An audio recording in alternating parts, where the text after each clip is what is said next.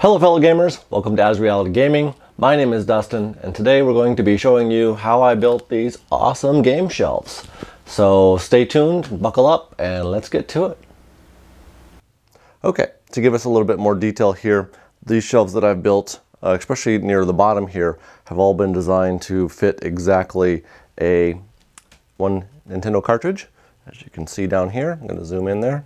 So they're only like 5.5 inches tall. But I've got plenty of these available now to hold an entire collection of Nintendo cartridges, plus probably a complete Super Nintendo section if I wanted to.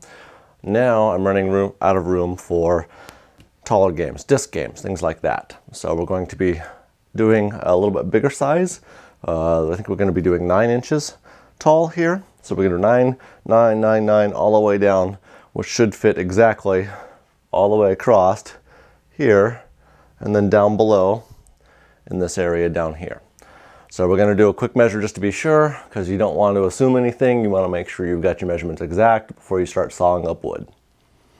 Okay, we've got our measurements here. I'm going to go ahead and zoom in on this a little bit to kind of show you what my sketching is. Since this board on top has to be a little shorter, I've got it labeled at 72 3/16 of an inch so that that little edge on the side over here will line up.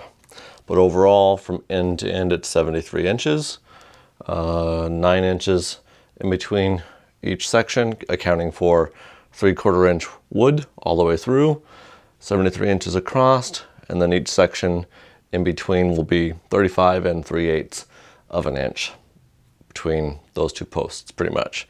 So we'll go down and we'll start measuring some wood and doing some cutting, and we'll see how we turn out. Okay, the first part that I did here is we're measuring the top board for the top part of the cabinet shelves. 72 3/16 of an inch. I've already done that line up there.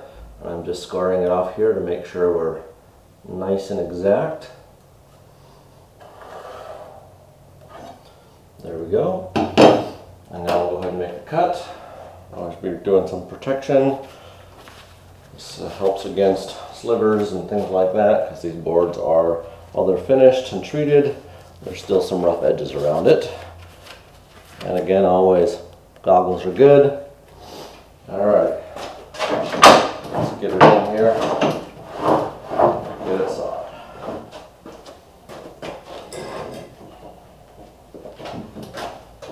Make sure we're good and flush here. I've already calibrated the blades and the angles, so we're good there. Device here to hold it down in place. We're just going to kind of get a sense of how far we are, taking into account the width of the blade. So we don't want to chop off too much, but we don't want to leave too little. And that looks like about the right spot. So I'm going to attempt to cinch it in here. Readjust this a little bit here.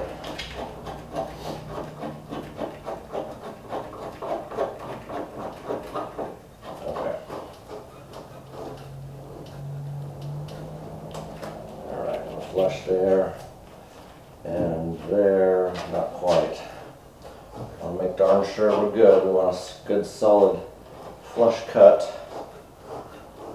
Alright. First cut, let's double check. Yeah, we look good. Alright, there we go.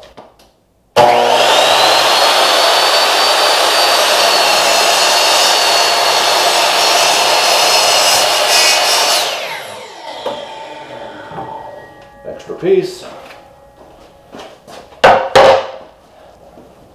We now have our top board for our shelf. Next up, the two posts or legs that help it stand upright. So there's going to be 3 across there. And again, I've got those measured at 4 feet exactly. So we'll take some more boards here and we'll measure these out.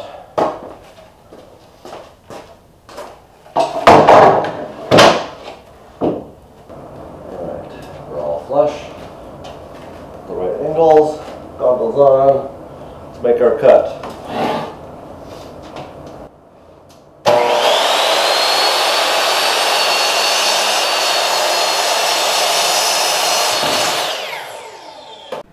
Alright, we're going to go ahead and speed up some of these clips here so they don't bore or bog down the video, so stay tuned and watch all the way through.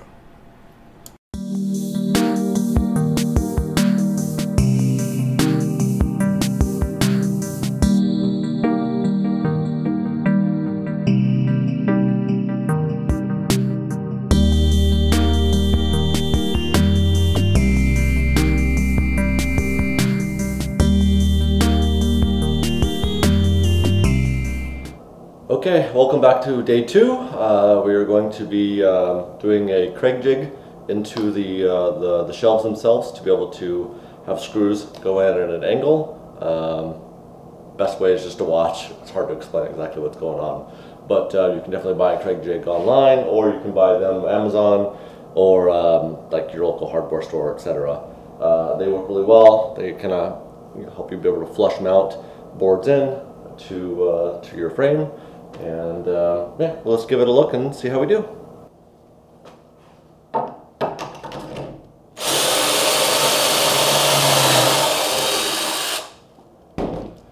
Alright, the fun part about this is you got to do tons of these. Every board, both sides. So I'm going to be doing this for a while. So I'll probably fast forward through some of this video and then maybe lay some music over the top.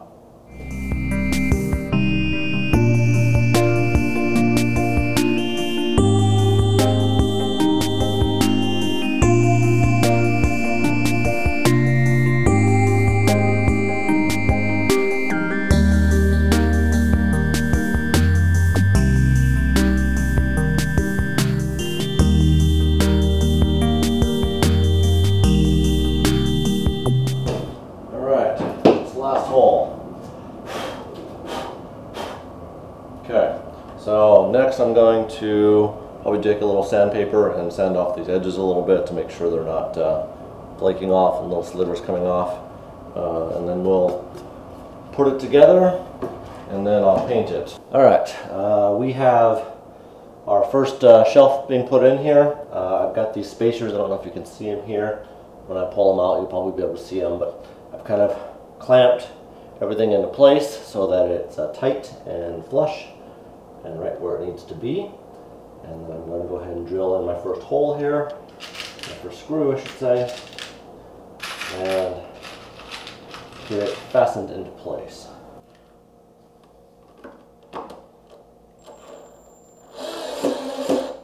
There. And these Craig screws for this Craig jig are a little different. They have a square bit at the end. You can see that there. So you have to have a special square bit to be able to screw them in. And of course, that makes it where you have to buy more of these if you ever want to use your Craig drill.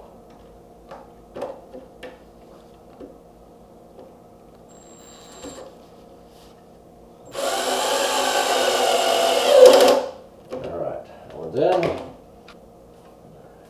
So I'm going to go ahead and take these clamps off to kind of show you.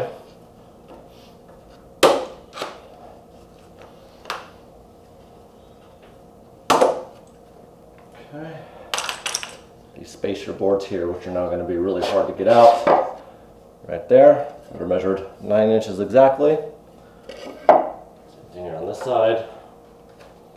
Sometimes I've had to take a hammer to get these things out. But I wanted it nice and flush and tight. So here we've got perfect 9-inch width for our games. Nice and flush here. And we've got everything lined up pretty perfectly for our shelf. So we'll move on to the next ones. I'm going to be quiet and just kind of put this together, and we'll probably fast forward through a lot of this with some music in the background.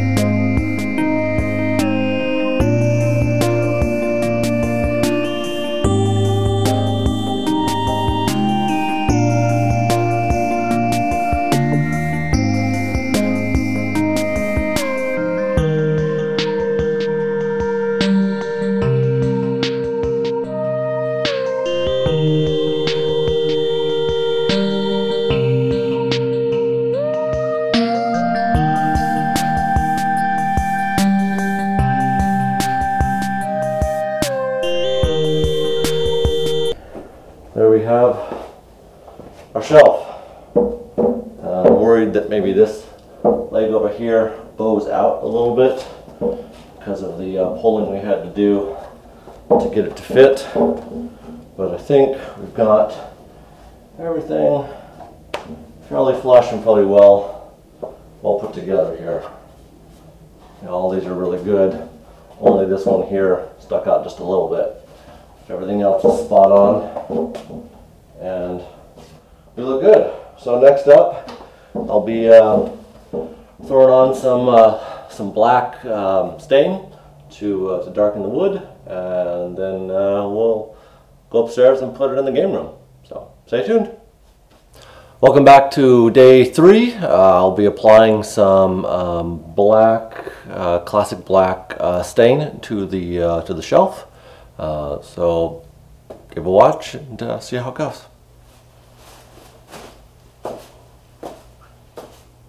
Using a foam brush to apply the stain,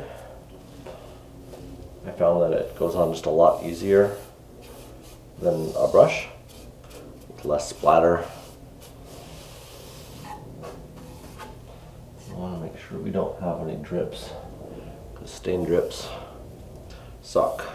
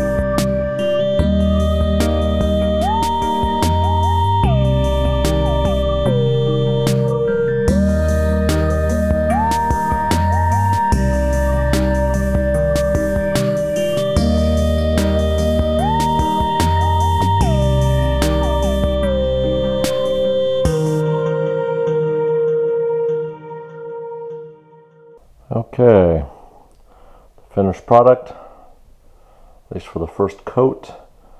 It should be good to go. Kind of zoom in here a little bit. Just to kind of got the wood grain, but not completely covered. I don't think I missed any spots, hopefully. This part here is the top, which I am going to be covering with another board that's a little thicker or wider, so that I can put bigger boxes and things like that on the top of the shelves.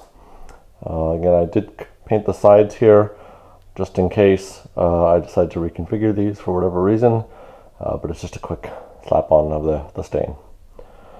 We'll let this dry for probably 8 to 12 hours, and then we'll check back and we'll try to get it upstairs and installed. The shelf is now put in, installed, and some games put on the shelf. And again, these shelves are a little taller here to hold taller games, such as Sega CD games and Saturn games. Just kind of do a quick scan by here.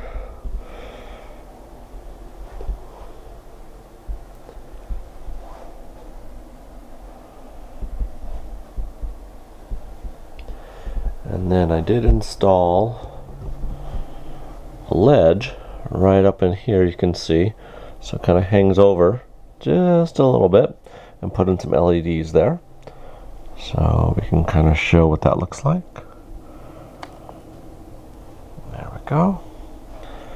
And so that helps kind of illuminate down below and give it just a little bit of a kick.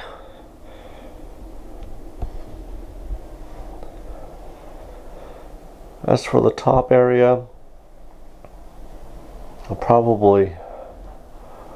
put some other shelves up in this area to hold bigger boxes and such. We'll wait and see once I continue to grow my collection. As you can see, I've still got plenty of blank space here to fill up as it is. So we'll see what we can do there first and go from there. So if you like what you've seen or learned anything from this video, please give it a thumbs up and make sure to share and subscribe if possible. In the description below, there'll be links for the Craig's pocket jig device that I use to be able to mount the shelves at an angle without having to screw in from the sides. And then also the Govee neon light systems that I used, which ended up working out really well, and I'm very happy with those. So if you click on those links and use those, it does help the channel, and I appreciate that.